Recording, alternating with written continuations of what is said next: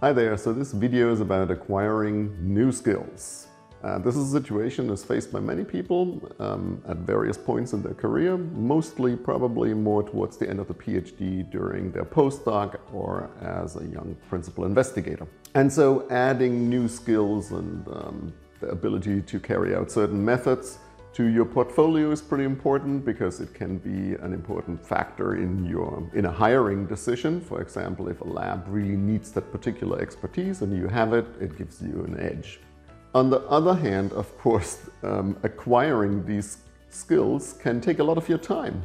So there is a clear trade-off between always going after adding new skills to your portfolio and actually producing data and output with the skills that you already have.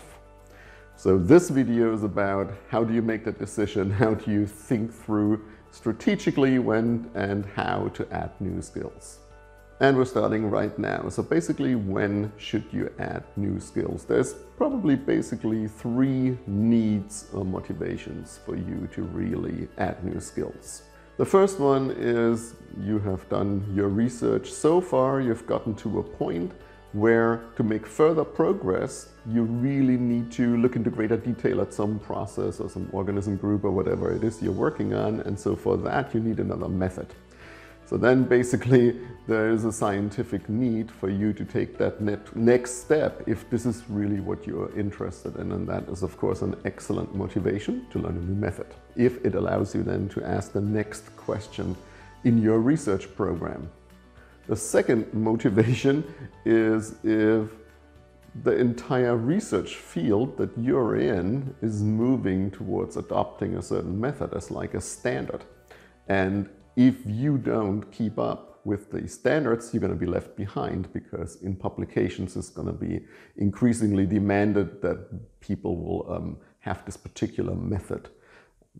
And so then it's basically an external pressure on you from the scientific community, more or less, to acquire that skill if you want to stay competitive in your field. And it's another very good reason to invest into learning a new method. And of course, there are many examples like this. It could be a new statistical technique. It could be like moving towards a certain kind of molecular technique. It could be a biochemical technique, depending on whatever you're working on. In environmental science or ecology, there's always new standards. There's always, the field always moves to have new expectations. And the third reason is you're just interested in it, and that's great. I think if you're just interested in learning a new method, you're just curious what you can do with it, and you just want to acquire that skill, that's also a great motivation to go after it. Well, now the next question that you have asked yourself once you have established this motivation or this need is, well, how difficult is this? How hard is it to learn for me or for you? And how much time investment does it need?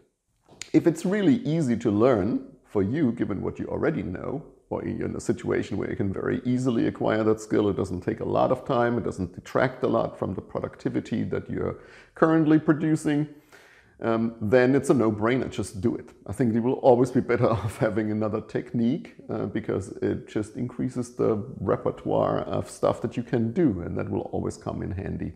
So if it's really easy to do, just do it. If it's not easy to learn, like it requires a lot of time, and there's a lot of reading that you have to do, a lot of practicing, you have to retool a lot.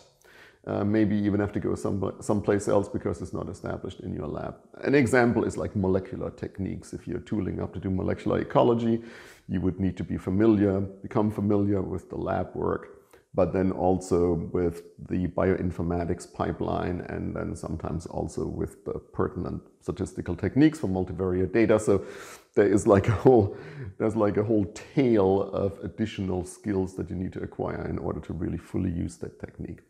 If it's a situation like that, where it looks like it's a massive investment to tool up, then you have to ask yourself this question: am I going to be using this method repeatedly? Is this going to be a main part of what I'm going to be doing going forward? Is this a method that I will be applying all the time to many projects? Basically, you're asking, is it really worth that investment because I will be using it a lot going forward? If the answer to that question is no, then a much better way to proceed is to not learn that technique yourself, but to partner up with somebody who already knows what they're doing in your lab or in another lab and make them a collaborator. You know, like you have collected the data from your end, you would just want to add, so let's say molecular data to this particular data set because you're curious about this aspect of it. Find a collaborator that does it, add them to your paper, make a collaboration, or add them to your grant, whatever the situation is, and then you're much better off this way because otherwise this will really detract from your progress that you're making otherwise. Now, once you have made the decision that it is worthwhile learning these techniques and making this investment, then you can go about it in a number of different ways. And the best way, and I would recommend definitely that everybody do that, is go to a lab where the technique is already established. Take the time, invest the time to go to a different place. If it's in the same town, the same university, or even within the same lab, then it's of course way more convenient. But if it really is established in a different place, where they have this running, the whole entire pipeline of whatever it is, some biochemical method, some process measurement or molecular technique or statistical technique, whatever it is, if they have it already running, just go there, take your own samples ideally and learn them. Learn the technique on your own samples, because very often there is like also adjustments you need to make based on your own samples. And also, if you have your own samples already taken there, then in the end, very often you will leave already with the data for your, maybe your first little paper or preliminary data for a grant proposal. But I think there's a real advantage to practicing on your own samples already and go wherever the technique is established. You could also offer, well, I want to learn this technique, can I come and I would help you process your samples? Of course, that also works. But whenever there is a choice, you have your own samples already, then try to use those and make it a collaboration with somebody else. And during that collaboration, you learn that technique. That's much, much better than trying to reinvent the wheel, than trying to, or making all the mistakes once. It's much more efficient if you go someplace where they tell you already everything and basically give you their protocol, and then you leave with that technique basically already in your bag. And that's it. Thanks for watching. See you in the next video.